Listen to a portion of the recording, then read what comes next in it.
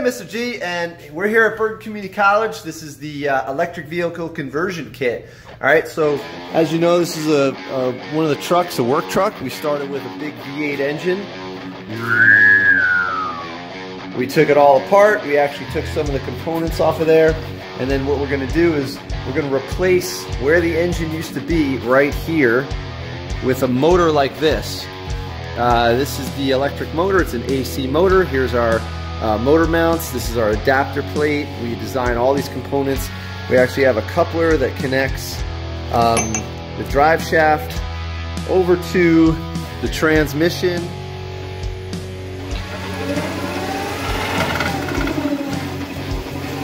Okay, so are the wheels turning?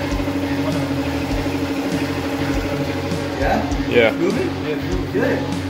Alright. Okay, wheels are moving! Woo! What drives that motor is going to be a speed controller and some circuitry that safety controls, a charger. This is the same input that you would have on like a Nissan Leaf. This is called the J1772 charger inlet, and we have batteries down below right here. Okay, so it's basically the same setup as a Tesla. The only difference is that Tesla is a ground-up construction vehicle, and this is a conversion. We take the gasoline engine out, we put in an electric motor, we manufacture, we machining, welding, and we design all our brackets and all our components. And then what Tesla does is they don't use another vehicle, they actually go ground up, all right?